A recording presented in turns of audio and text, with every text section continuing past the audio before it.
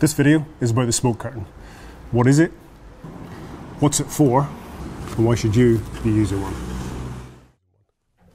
The answer to the first question is really straightforward. A smoke curtain is essentially a door-shaped fire blanket with an expanding ratchet that allows it to be clamped in place in a doorway. It'll fit any door between 70 centimetres and 115 centimetres wide. It can be fitted in the doorway in about 15 seconds.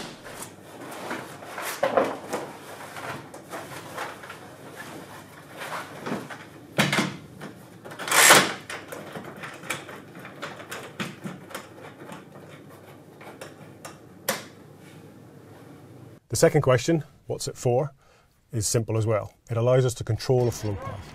And what that means is we can almost entirely stop the hot smoke and gases leaving a compartment, and we can enormously reduce the amount of air that's getting into the fire inside that compartment. Why should you be using one? I'm going to illustrate that with this scenario here. What we've had is a fire in an armchair in a compartment in a multi-storey, multi-occupant building. The door's been closed. Fire service arrive, they open the stairwell door, they put a curtain in place, and then now they've made entry into the fire compartment for firefighting. What I'm going to talk about is what purpose that curtain is serving, and look at these 4 points and what would happen if the curtain wasn't there. So we start with public safety.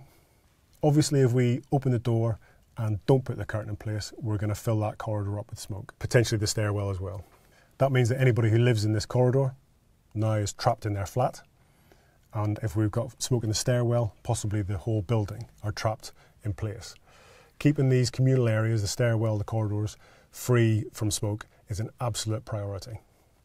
In terms of firefighter safety, we've got an underventilated fire in this compartment. The door's been closed while it's been burning. If we arrive and open that door, then we may have as little as 5 or 6% oxygen in that compartment. In the corridor and the stairwell, we've got 21% oxygen. A huge supply of oxygen, which will rush in and feed that fire, potentially causing backdraft, flashover, some other form of rapid fire progress. If there's an open door or a window in the stairwell or the corridor, we're potentially giving that fire an unlimited supply of oxygen, which is going to allow it to grow and create a greater hazard for us. And again, that creates a greater hazard for the public as well. In terms of firefighting effectiveness, again, if we allow smoke to get into this corridor and the stairwell, it makes operations much more difficult for us as firefighters. From things as simple as not being able to read the flat numbers and the floor numbers to more significant issues such as having to move the bridgehead. Keeping these communal areas clear of smoke, again, should be an absolute priority. In Germany, insurance companies buy the curtains and donate them to the German fire service. And they do that because the curtain costs 400 euros. Can be used multiple times, and on average one company estimated that every time the curtain is used in an actual fire it saves 10,000 euros in contents damage and buildings damage. If this curtain wasn't in place, the smoke goes out into the corridor may have to be redecorated. If someone's flat door is open, that may be damaged by smoke. The stairwell, the same. Even if this is a residential property, maybe the homeowners closed the living room door before they left after the fire. If we then open that living room door, smoke goes out into the corridor, upstairs, into the bedrooms. The person may not be able to move back into the property until it's all cleaned. The damage has been increased enormously. We want to try and contain that fire to the smallest area possible. By opening the door and not fitting a curtain, we let more oxygen into the fire, as we said.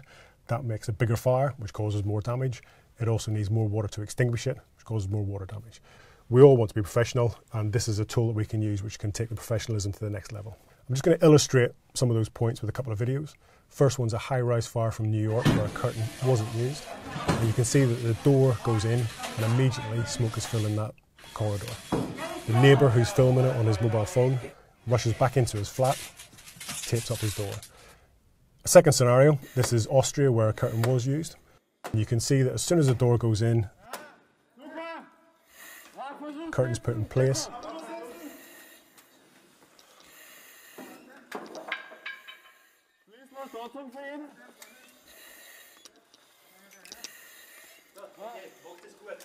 It's a significant fire. And you can see that there's a lot of smoke in that flat. And yet the stairwell is kept completely clean and clear. As I said, it makes it safer for the firefighters, safer for other people who live in that building, and it's better from a damage limitation point of view. That's it for this video. We're going to make another couple of videos about the smoke curtain. I look forward to seeing you then. Thanks for watching.